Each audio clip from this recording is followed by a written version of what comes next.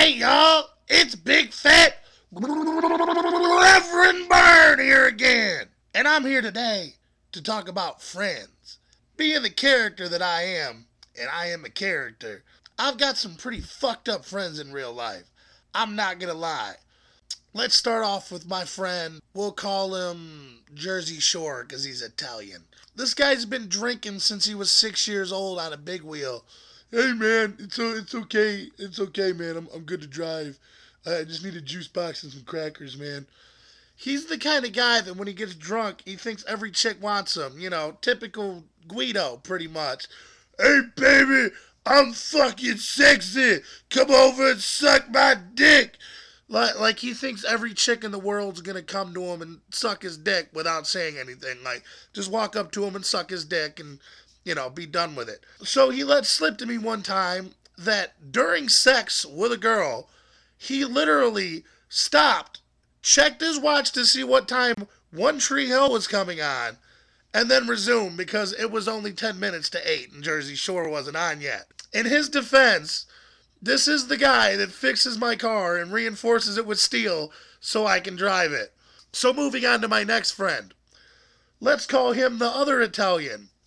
He's like an elephant that never forgets. Oh, Burn, you broke my window. Oh, you sat on my glass table and broke it. You burned my house down. You killed my dog. Dude, that was 2 weeks ago. When the fuck are you gonna shut up about it? But in his defense, I have broken a shitload of his lawn chairs. Just saying. And then, lastly, comes my cousin. We'll call him Wannabe P. Diddy. He's one of those guys who acts like a douchebag, dresses up like he thinks he's P. Diddy, you know, pink polo shirts, you know, really gay white shorts, but he's not gay at all according to him. He smokes cigars like they're weed. He drinks scotch on the rocks. Well, oh, did I say scotch? I meant wine coolers. Sorry. So sorry there, Mr. P. Diddy.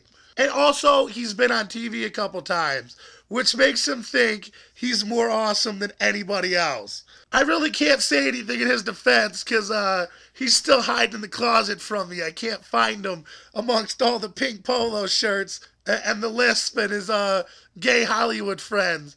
But he gave me an intro to use to my video from some unknown dude. I don't know who the hell this guy is. Supposedly he was on some soap operas or The Sopranos or some shit. I don't know. So I'll give it a try. I'll let y'all see it and tell me what the hell you think. And yeah, enjoy this bullshit. Roll the tape.